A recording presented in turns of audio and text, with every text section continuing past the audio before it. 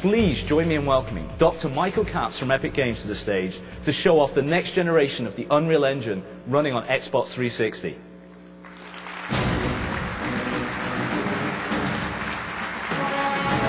Michael, great to have you. Thanks, Chris. And I'm going to leave the audience in your capable hands. I'll do what I can. I appreciate it, sir.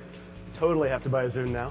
Okay, I'm Mike Capps. I'm the president of Epic Games. I hope there's a few Xbox fans in the audience today.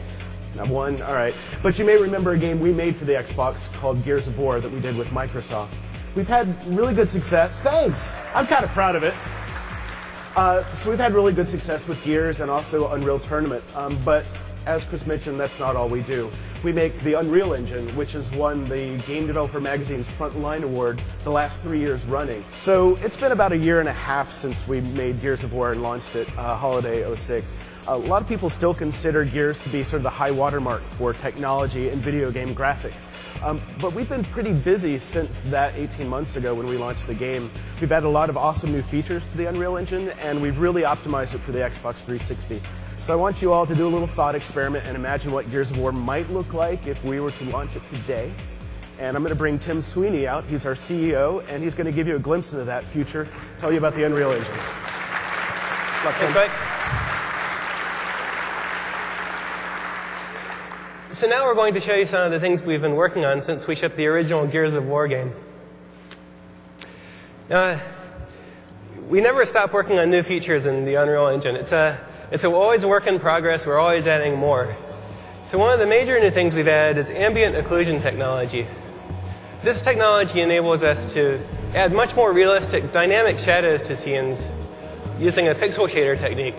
So a pixel shader traverses every single pixel in the scene and looks at how light reflects around and uses that to generate much more realistic shadow highlights on the objects in the scene.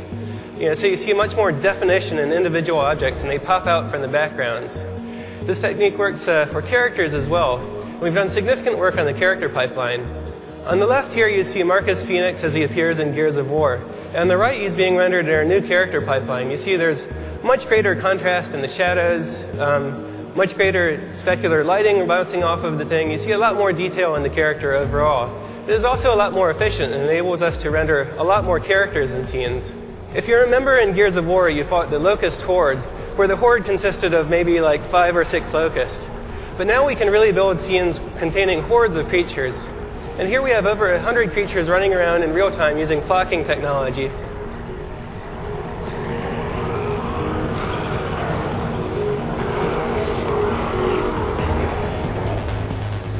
We've also improved the water technology on Unreal Engine 3. Besides the realistic water physics simulation running underneath, we also have realistic specular and environment reflections bouncing off of the water. So it captures much more of the realistic liquidy feel you see there. We also have more dynamic interaction with the water, so more realistic sound effects, more realistic splashes using particle systems.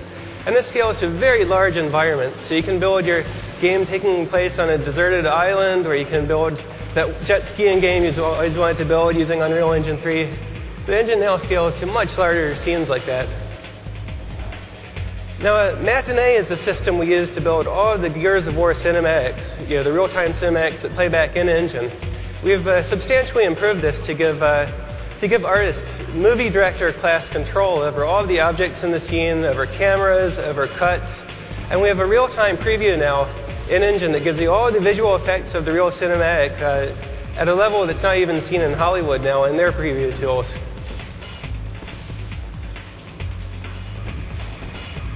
We've also incorporated Aegea's soft body physics simulation tool, which enables us to simulate objects that are realistically elastic and fluidy, like you see with this cube of meat we've built here. You can see the player can interact with that, push little pieces of it around, and it's all very elastic and buoyant. This also scales well to fluids. So here you have fluids moving around with viscosity and surface tension, retaining their shape.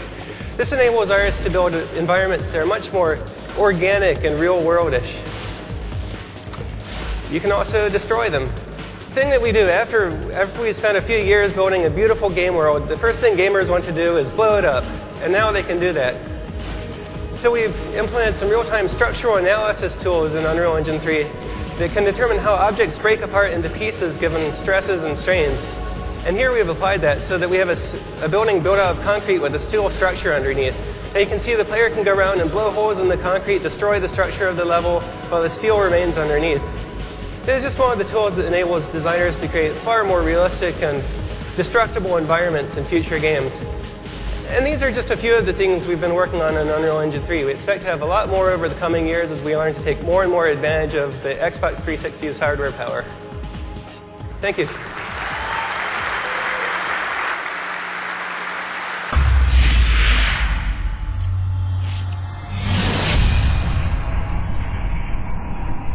Sweet.